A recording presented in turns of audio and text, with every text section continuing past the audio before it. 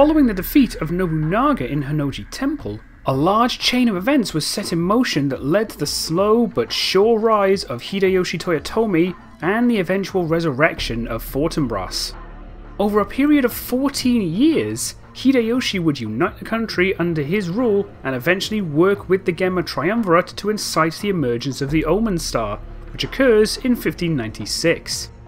This large time gap allows many new characters to be introduced, like Akane and Mitsunari, while most older characters like Sekishusai and Oyu are forced to stop for one reason or another.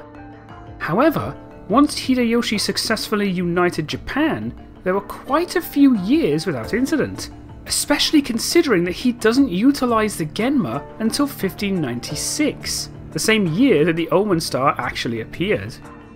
It isn't until around 1595 that Mitsunari released the Triumvirate, leading to them making a deal with Hideyoshi to unseal the Omen Star from the Underworld. But with his growing obsession with the Genma's power, it isn't hard to imagine that Mitsunari could have given in to temptation and unsealed the Genma far sooner. So what would have happened if Mitsunari actually did so? If he came into contact with the Triumvirate earlier than normal, how would have events changed following an early appearance of the Omen Star? Following the infamous sword hunt of 1588, Mitsunari began to look towards further ways of keeping the populace from inciting an uprising, expecting this to not be enough to pacify the peasantry.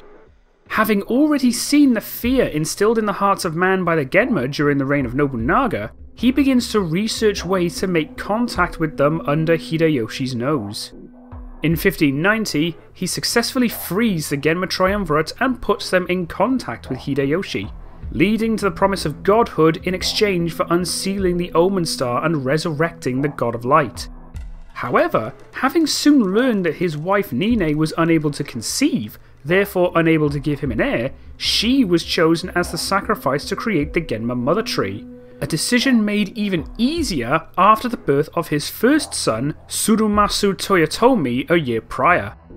As a result, Yodo remained untouched as Hideyoshi grew much more fond of his concubine following Tsurumasu's birth. This allows Ophelia to take Nine's form, though keeping up appearances for the public is rather simple, since Hideyoshi seems to prioritise Yodo during public appearances. Unfortunately, Tsurumasu would succumb to illness only a year later, but knowing that Yodo is capable of conceiving unlike his wife, he still treasures her as he hopes to try again. With his alliance with the Genma now secured, Hideyoshi commissions the construction of the Toyokuni research facility in both Sakai and Shimabara, and Rosencrantz becomes the head of Genma research, possessing Louis Frois, while Claudius inhabits the body of Mitsunari. By 1592, the facilities are completed and the dark stones placed inside, and with the Genma trees beginning to blossom and produce Genma insects, the seal of the Omen Star is broken, causing the Genma to begin emerging en masse.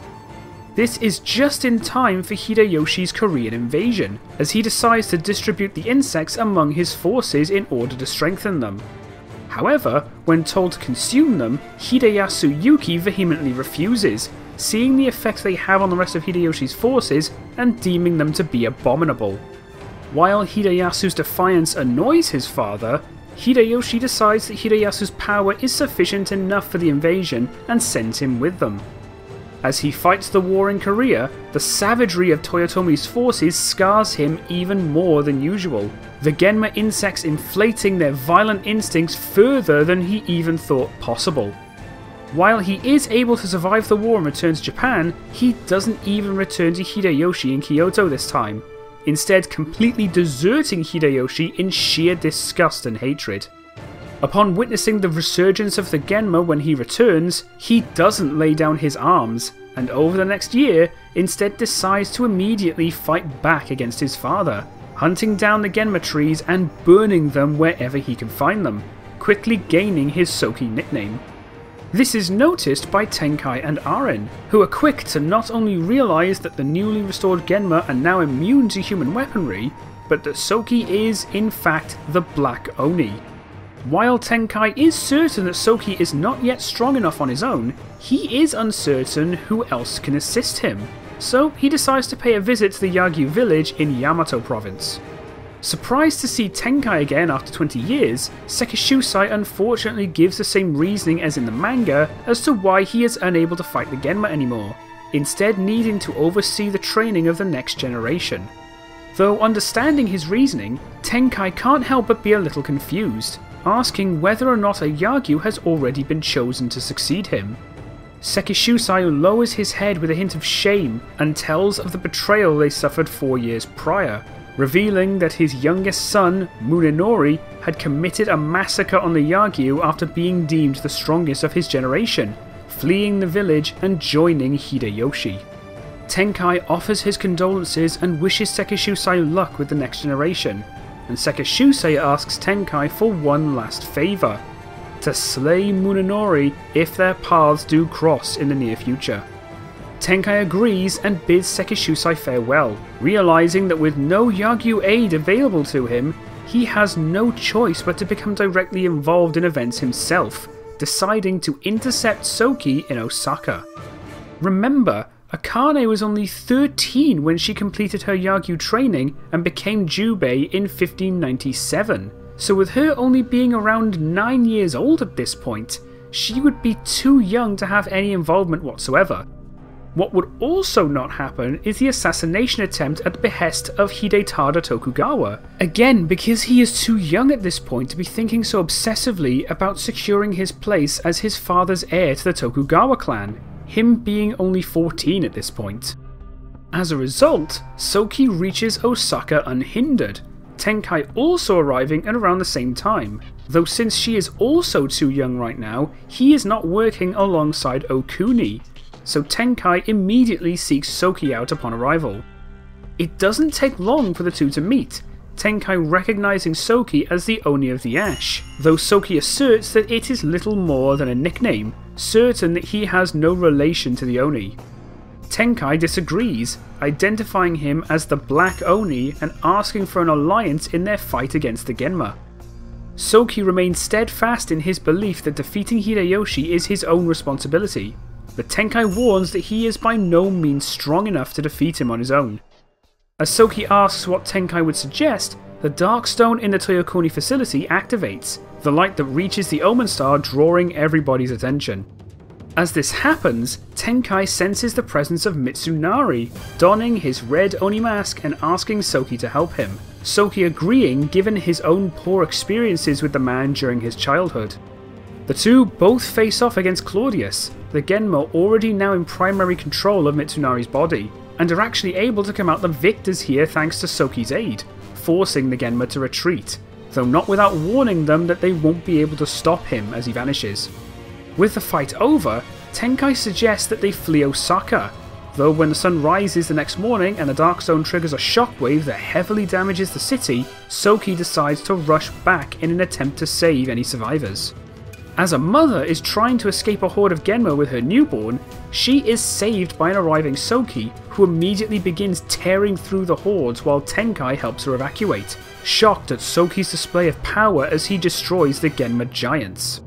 Once they escape Osaka, Soki confidently asks if Tenkai still thinks he isn't strong enough, but Tenkai says that he unfortunately is not, suggesting that Soki return with him to Mount Hiei in order to make a plan to stop Hideyoshi.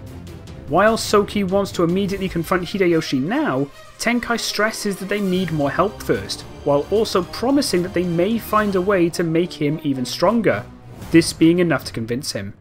Tenkai telepathically contacts Arin to inform her of recent events, and she is quick to welcome Soki once they reach Enryaku Temple, also able to recognize him as the Black Oni. Soki, however, is still uncertain what that actually means, so Arin explains that he is the reincarnation of the Oni God of Darkness, making him the most powerful Oni to exist, though he currently only possesses a fraction of that power. Soki is quick to ask how to unlock his full power, but the two are not willing to tell him just yet, causing increasing frustration in him. Tenkai is quick to assert that such power would be overwhelming, so much so that Soki could risk losing control of it and becoming a threat to all. He begins to speak of Sogen Osho and Murakoto, telling of Sogen's death at the hands of his ally when he transformed into an out-of-control Onimusha, forcing Sogen to use his final moments to seal his former ally as a desperate final precaution. While he says that he'd turn his sword on himself before an innocent, Soki is able to understand why they are so cautious and backs down, though he stresses that time is short, revealing Hideyoshi's atrocities during the continental invasion. While they are not yet able to make any large moves against Hideyoshi, Tenkai agrees to aid Soki in hunting the Genma trees, asking how it is that he actually tracks them. Soki says that he simply follows rumours and intercepts them whenever he can, and both Tenkai and Arin agree that a more reliable method would be ideal. Arin is quick to suggest getting in contact with the Mino clan to help them, and Tenkai asks her to contact them in order to obtain more aid.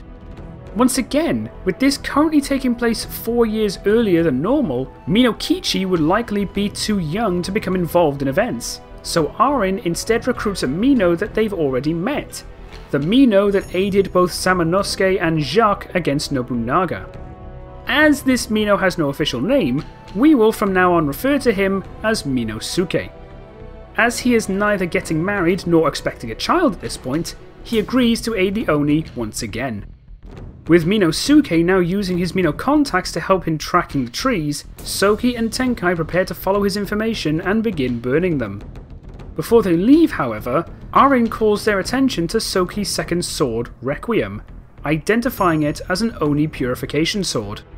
Still hoping to see the victims saved rather than sacrificed, she asks Soki to try and use it to purify the trees before burning them, Soki agreeing since that would be the preferred outcome.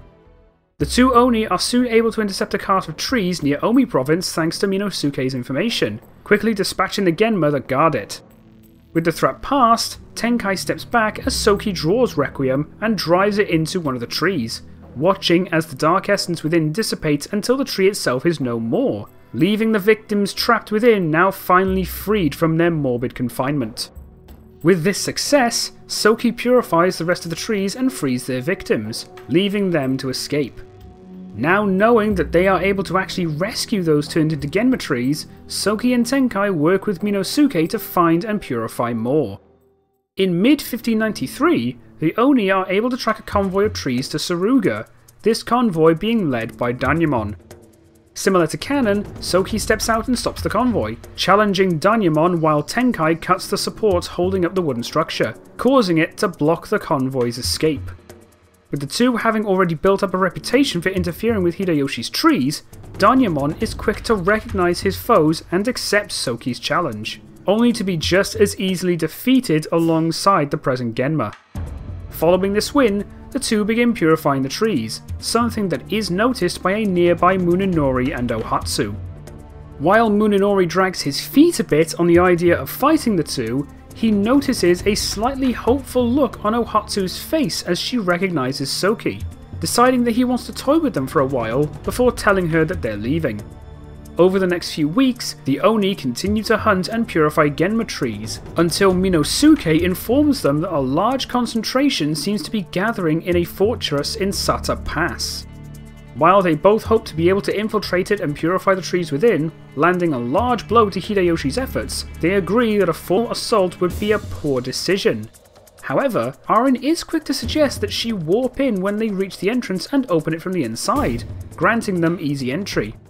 The Oni agree and begin their assault, with Soki and Tenkai drawing the guards out while Arin keeps watch, warping inside to open the gate in a similarly playful manner as Jubei does in canon.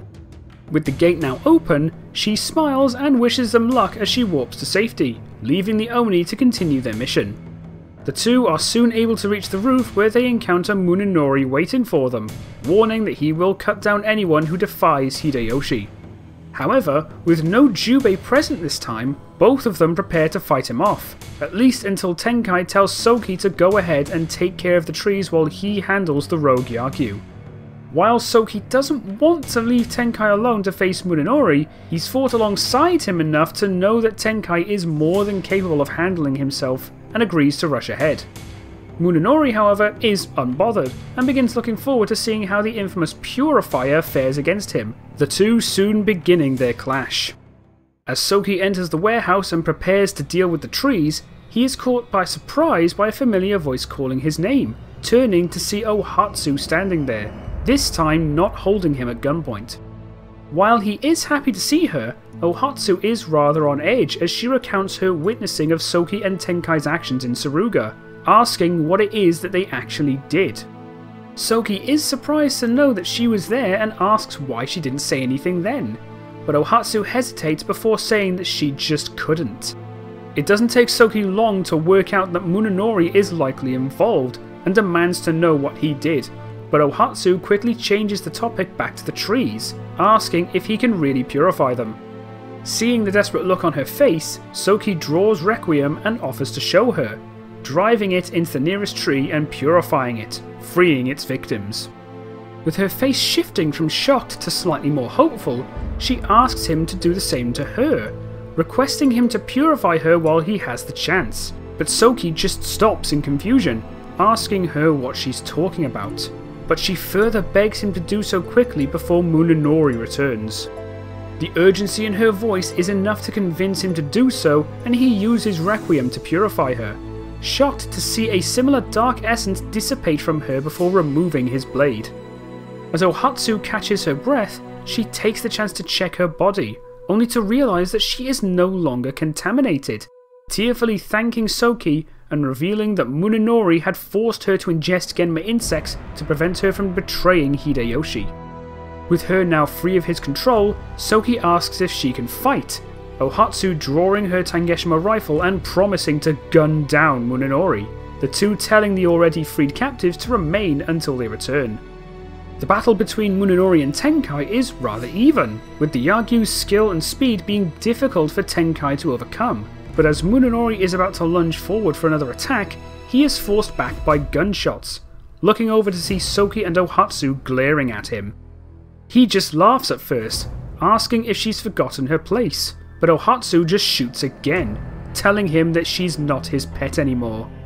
Munenori's grin drops when he remembers Soki's second sword, realising that he must have purified her and promises dire consequences, fleeing what would be an impossible 3v1 battle.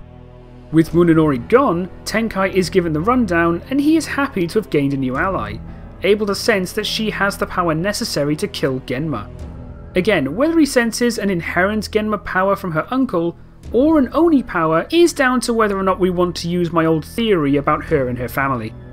With Munenori no longer a problem, the three return to the warehouse and begin purifying the rest of the trees and freeing the captives.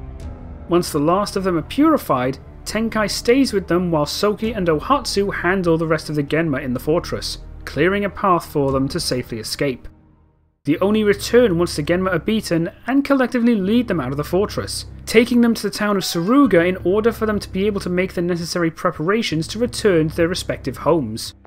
Following this success, the three return to Mount Hiei and inform Arin, happy not only to hear of the mass purification, but also to meet a new ally in Ohatsu, helping her make a new set of armour since her baggy clothes are no longer necessary. It's during this downtime that Soki receives his first visit from Fortinbras, but while Ohatsu doesn't notice anything, Tenkai and Arin are able to sense something and break contact, warning that his presence doesn't feel right. The group soon discuss their next move, and Tenkai is quick to mention that they'll need more help from someone else, telling of the captive Roberto in the dungeons of Sawayama. While Ohatsu mentions that she knows the castle well due to her being there during her slavery to Munenori, she expects that he has likely warned Mitsunari of her defection, so they'll need to find another way inside. They arrive in Sawayama and immediately encounter the Genma Guardian, slaying it and discovering the hole it created leading to the dungeons, though they expect that the fight had likely drawn Mitsunari's attention. Since they don't have anyone with Jubei's speed, they decide to have Soki be the decoy since his raw strength will likely attract a lot of attention, so he remains in town to draw the Genma out while Tenkai and Ohatsu search the dungeons. They soon reach Roberto, and Ohatsu leads the conversation, asking if he needs help escaping, and while Roberto stops for a second upon seeing her, he says that they went through too much trouble and breaks his own chains. As he is about to leave, Ohatsu is quick to ask for his help, but he is focused on killing Luis, Tenkai translating for her. She offers to help him in exchange for his own aid, and given that he finds himself a bit smitten with her, asks what they want. Tenkai then takes over and explains their goals in Spanish, revealing his knowledge of the exercising beads, surprising the Westerner. Roberto eventually agrees, but makes it clear that he will be taking no orders from them, Tenkai agreeing to these terms. He relays this to Ohatsu, who thanks him, Roberto simply sighing in response. With this alliance set, he leads the two through the secret passage towards the castle keep, missing their first encounter with Sakon and taking both Claudius and Rosencrantz by surprise. The two activate the wooden trap door and flee, not wanting to fight outnumbered, leaving the Oni to defeat the trapped Hakuba clone.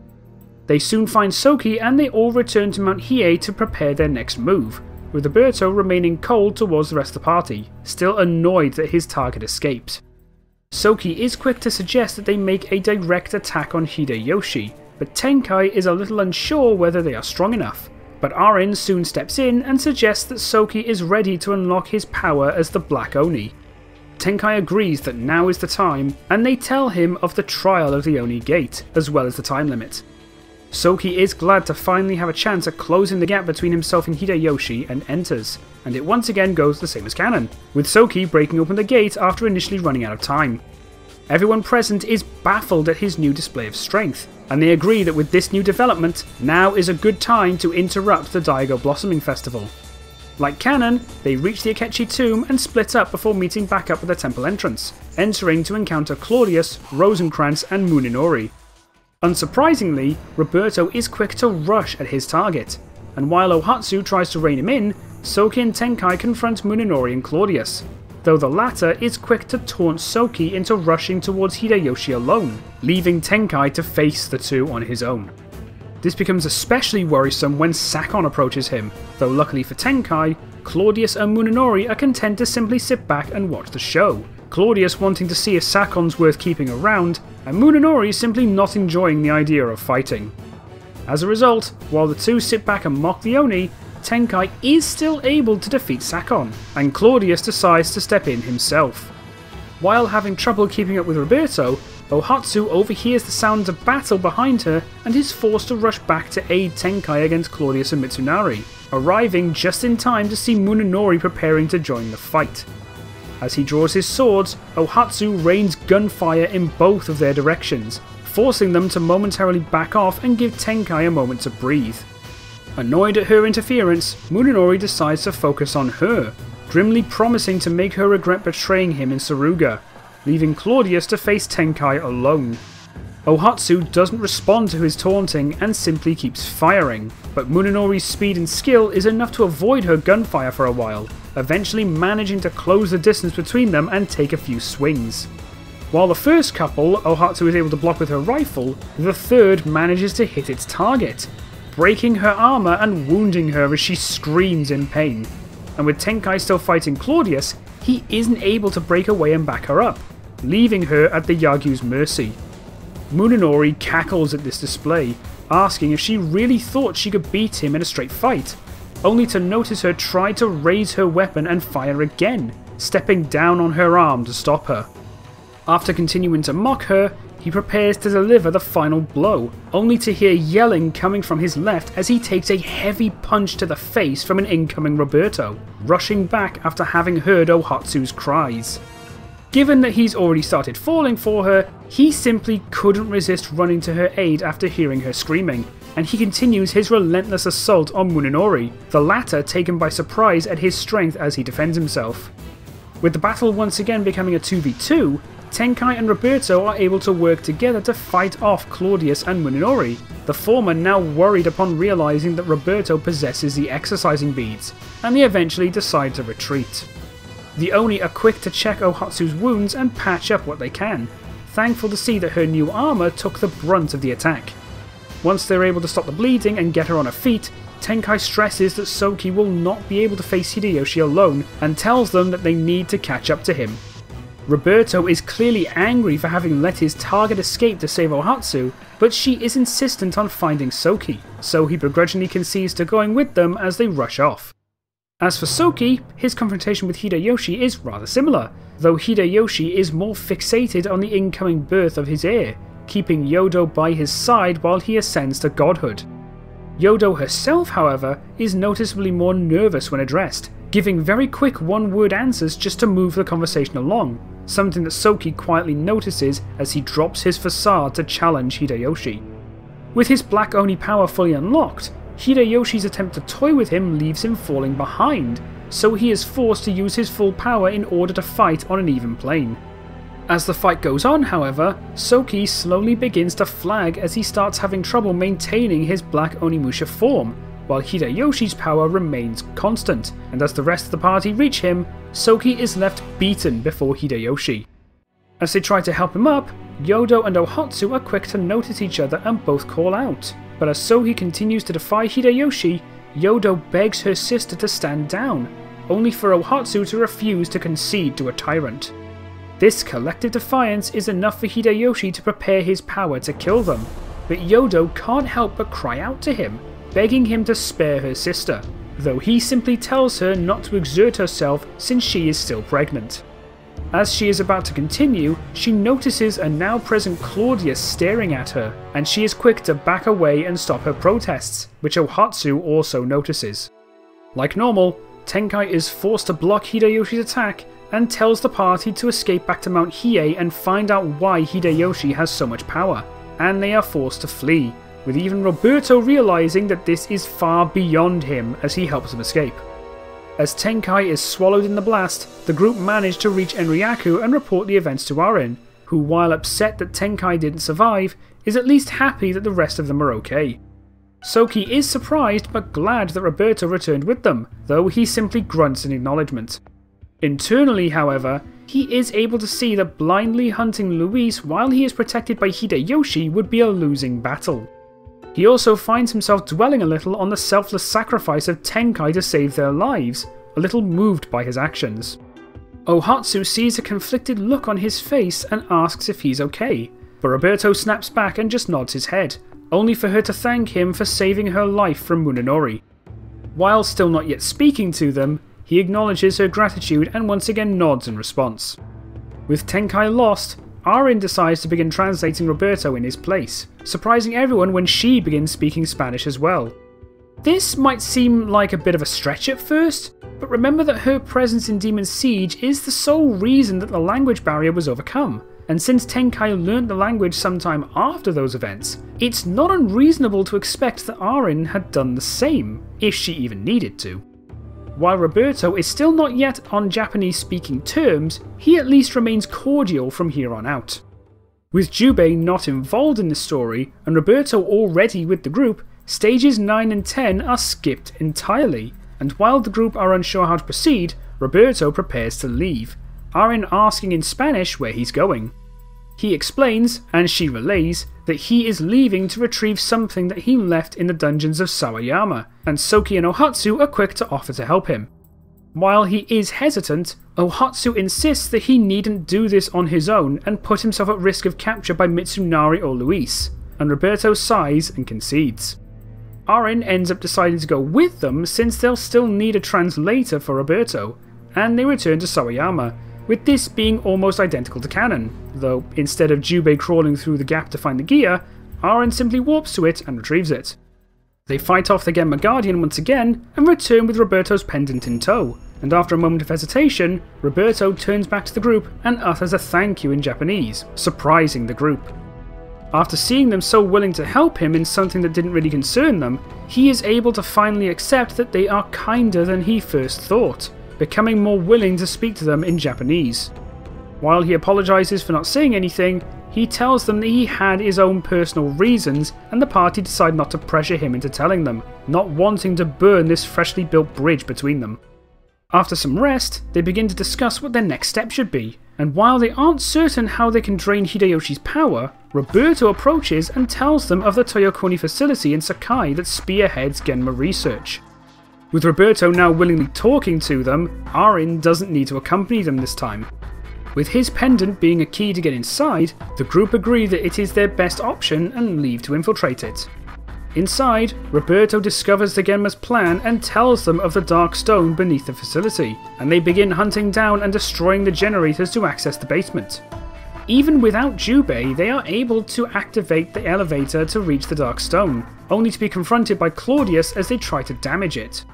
Claudius, having already discovered Roberto's possession of the exercising beads, attempts to kill Roberto before he even lands the first punch on the stone, but Soki still blocks it and challenges him while Roberto starts punching. While the fight is a little tougher without Jubei, Soki's Onimusha power is still the main obstacle for Claudius, and with Ohatsu's gunfire backing him up, Claudius is left defeated as Roberto manages to destroy the stone. Soki is quick to call out Claudius's identity, and once the Genma explains their plan, challenges him to try and stop them as he flees.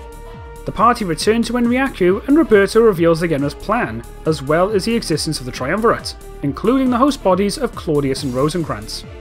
Realizing that Luis's actions were Rosencrantz's rather than his own, Roberto is able to take a bit of comfort knowing his father was not a monster, though thinks that he still wants to be killed out of guilt. He still expresses uncertainty about Ophelia's host, expecting her to be close to Hideyoshi, but Ohatsu is quick to think that she cannot be her sister, mentioning her obvious fear while they were in Kyoto. The rest agree that she is probably right, especially considering she tried to convince Hideyoshi to spare them, and Ohatsu starts getting angry at the thought that Hideyoshi may not have treated her as well as she once thought.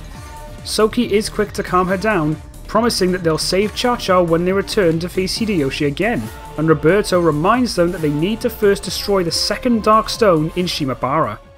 While they worry about how they'll get there in time and return before the Omen Star descends, Minosuke speaks up and offers to warp them there, asserting that taking the party to and from Shimabara should be a simple task for him.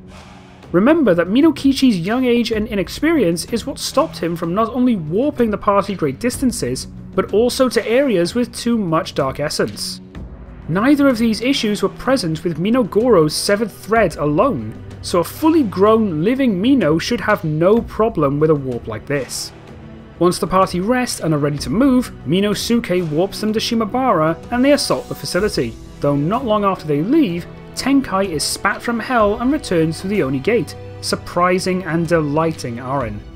After she gives him the rundown, they have Minosuke warp him to Shimabara as well, and he rushes to catch up with the rest of the Oni. The party successfully destroy 3 generators, but find the final one blocked off by a small hole that none of them can fit through, only to hear Tenkai behind them promising a solution.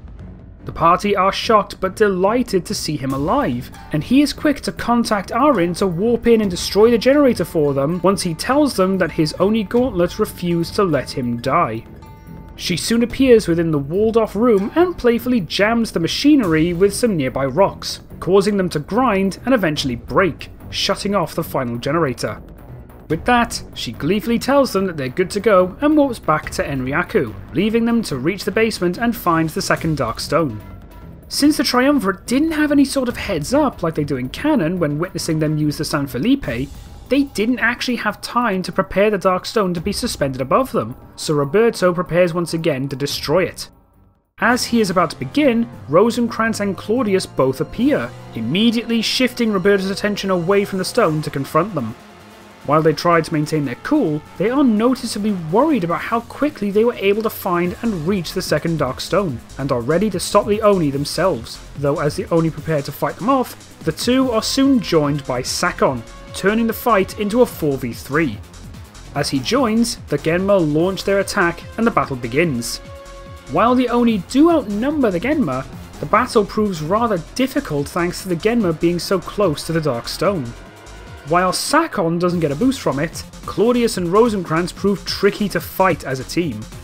Tenkai and Soki swap between Claudius and Sakon, while Roberto is fixed on destroying Rosencrantz. But what starts tipping the battle into the Oni's favour is Ohatsu.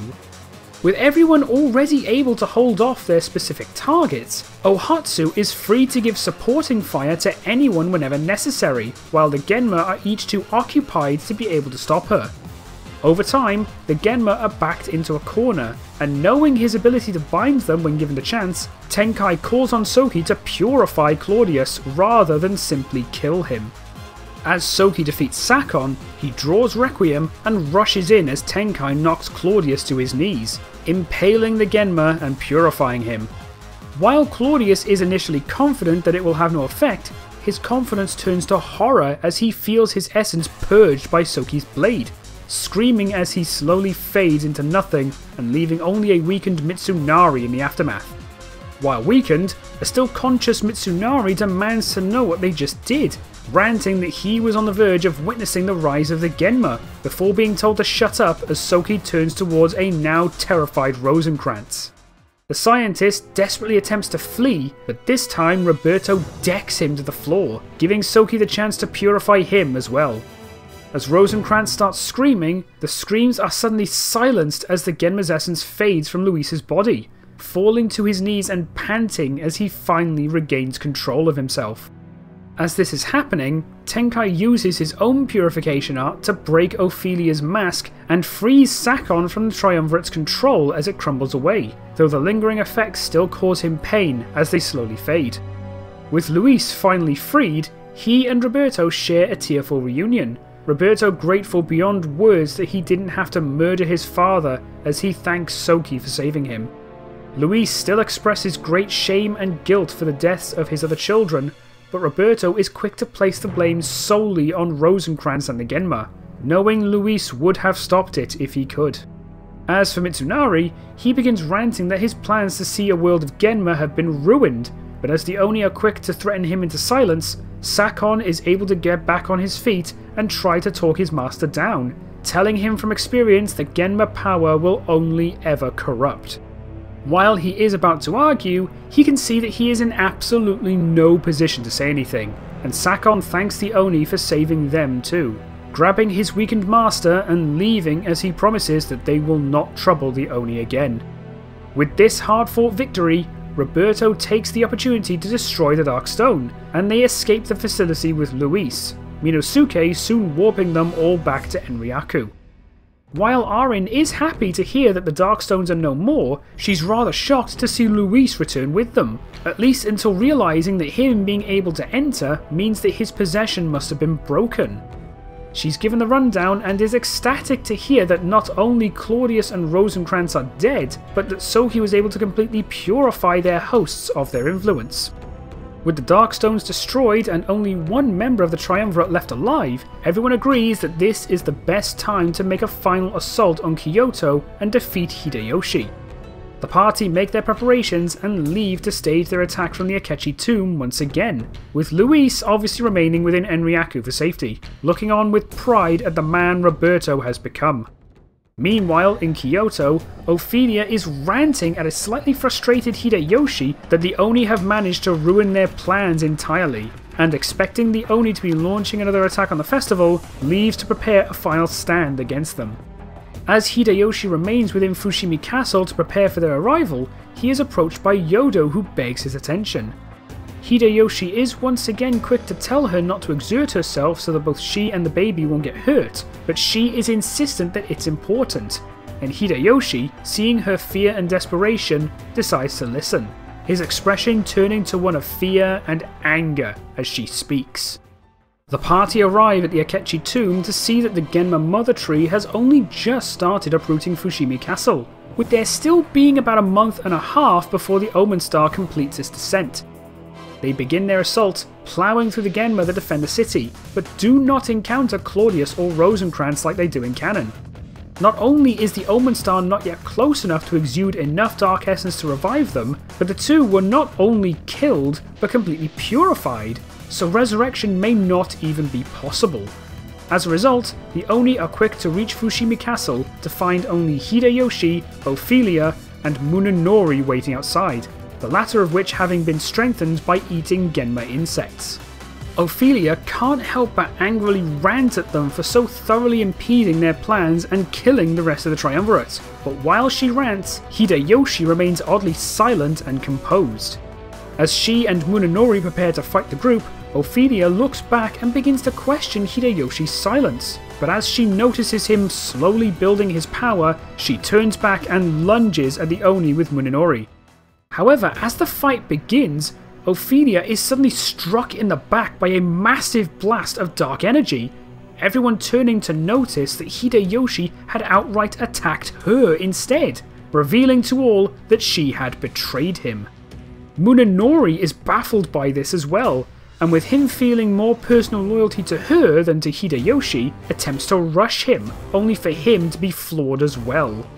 At this point, everyone, including the Oni, is completely blindsided by these actions, but Hideyoshi asks Soki to approach him, calling Yodo out from within the castle.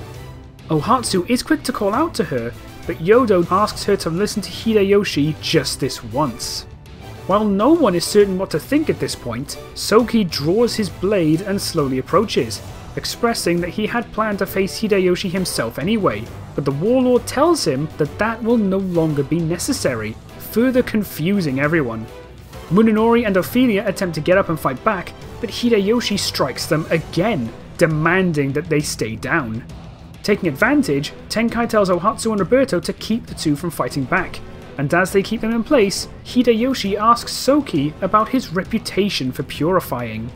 Hesitating for a moment at this question, Soki sheathes Lamentation and draws Requiem, telling him that it is capable of destroying any evil force, listing both the Genma trees and even Ohatsu as examples, explaining her previous infestation of Genma insects thanks to Munenori.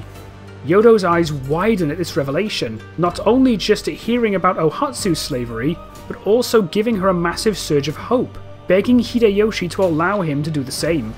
With almost a look of shame, Hideyoshi asks him to purify Yodo, revealing that she had also been infected without his knowledge, Yodo showing the insects as she reveals her bare shoulder.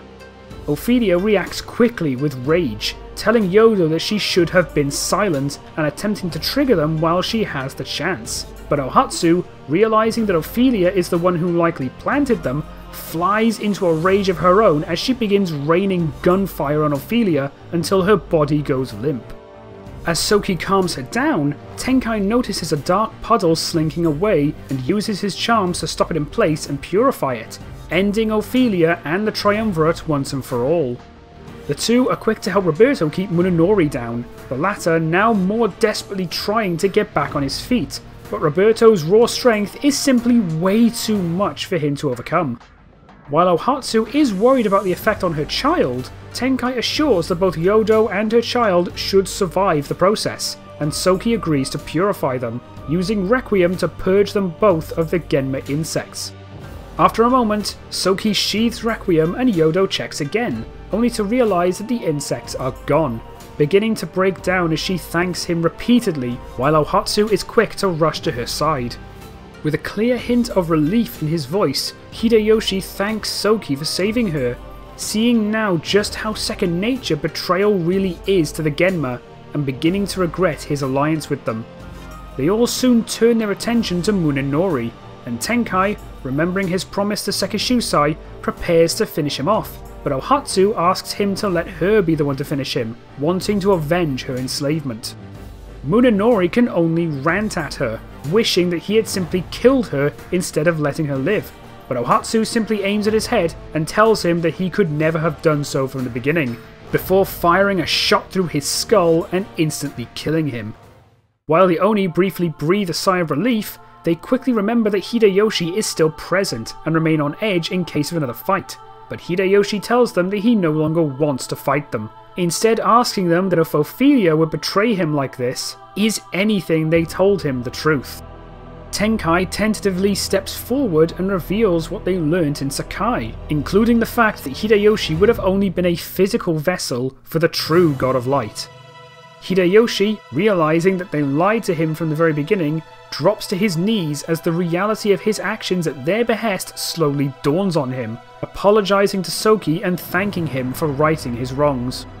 He then asks Soki to purify him as well, revealing the Genma seed in his chest and telling them that it kept his power fueled despite the destruction of the Dark Stones.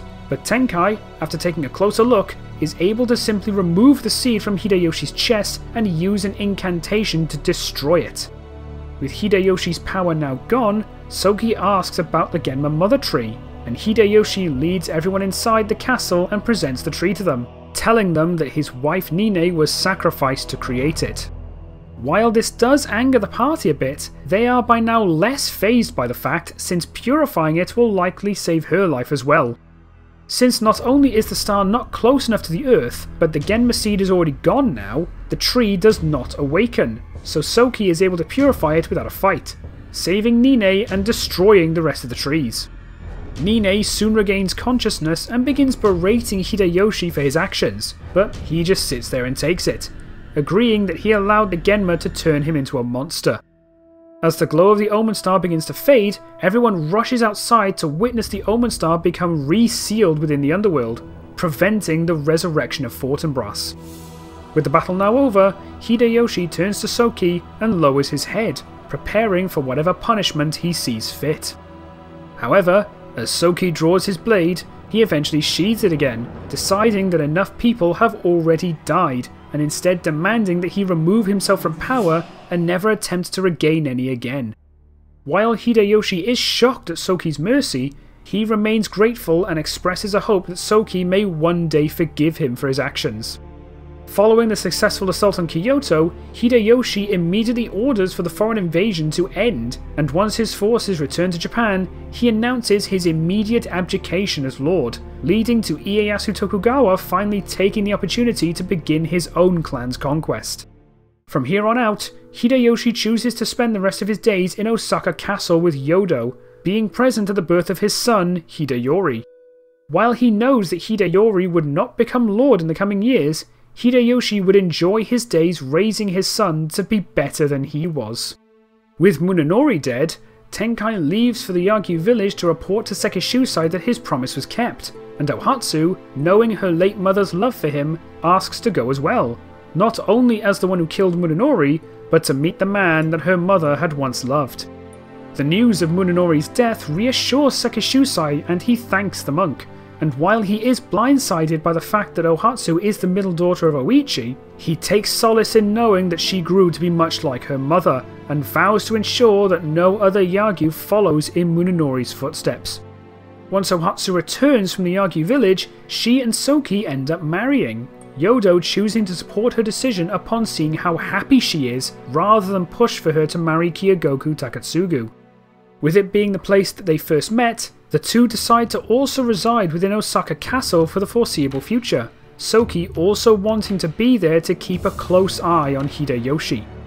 Upon returning to Enryaku, Tenkai works alongside Arin to reseal his gauntlet once more. While Roberto initially plans to return to España following Soki and Ohatsu's marriage, Luis decides instead that he wants to remain in Japan and work towards atoning for his actions while possessed by Rosencrantz. Not wanting to leave his father behind after only just getting him back, the two decide to open an orphanage in Osaka in memory of those lost to Rosencrantz's experiments, often receiving visits from Soki and Ohatsu over time. In 1595, Ieyasu and Mitsunari battle each other in Sekigahara, effectively starting the battle 5 years early. Mitsunari, still jaded at losing the Genma, makes a desperate attempt to grab for power following Hideyoshi's abdication, but the battle ends in Ishida's defeat, soon being publicly executed by Ieyasu. 3 years later, suffering from illness, Hideyoshi is left bedridden near his wife, concubine and son, fading in and out of consciousness and clearly at death's door. On his deathbed, he is actually visited one last time by Soki, who upon seeing him keep his word for the past 5 years, finally forgives him for his actions.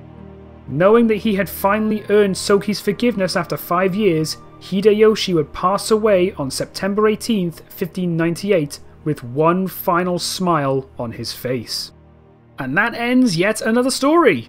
After doing these what ifs for as long as I have, I'm surprised this one never actually came to mind. I'd like to thank BlackPaul3297 for suggesting this scenario.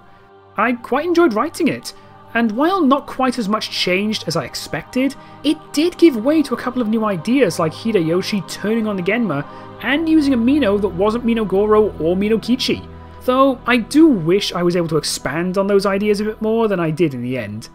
I imagine that some may question why Hideyoshi would so quickly turn on the Genma like that, but it's honestly not that far off from his turn at the end of the game upon discovering Ophelia's deception.